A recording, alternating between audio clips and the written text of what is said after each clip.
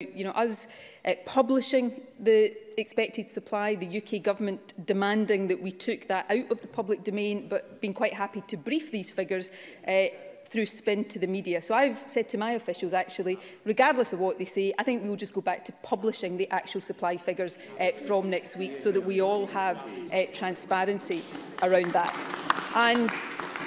And on the figures that Ruth Davidson's quoted, as I said to her last week, if you extrapolate those figures from to the UK, then yes, of course, we have allocations of doses. We draw those down. They come into health boards and go to GPs.